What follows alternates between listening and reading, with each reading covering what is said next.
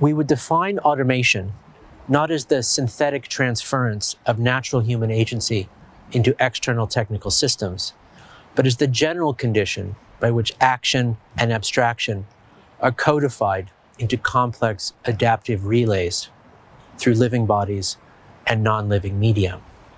It is both a direct physical ripple and an association of semiotic signaling and reception that is equally inclusive of language as it is of mechanical information storage and communication. This more ecological conception of automation is one of the conditions revealed by the contemporary intensification of artificial algorithmic intelligence.